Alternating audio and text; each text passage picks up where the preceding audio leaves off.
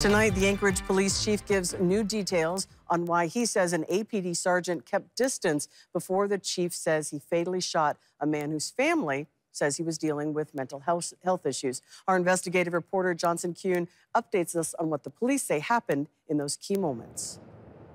That's right, Tracy. During an afternoon news conference, Anchorage Police Chief Sean Case talked about the department's decision not to go to the exact location where the man they say they eventually fatally shot told 911 dispatchers he was located. Chief Case said because the man who was fatally shot, James Afavai, had conflicting information all 3 times he called 911 dispatchers, they thought they were dealing with a potential mental health crisis.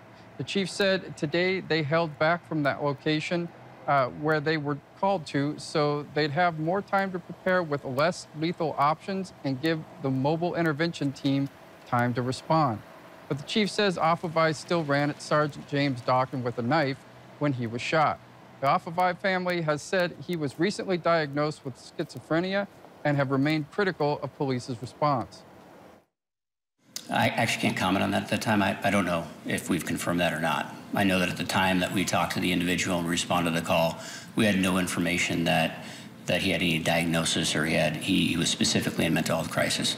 So I cannot even stress enough to that they are trained professionals. Under pressure, despite how much the pressure, they should be able to respond correctly.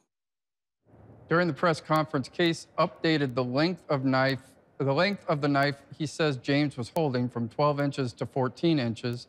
Case also said at the time of the fatal shooting, other responding officers blocked a car reported to be occupied from the line of fire.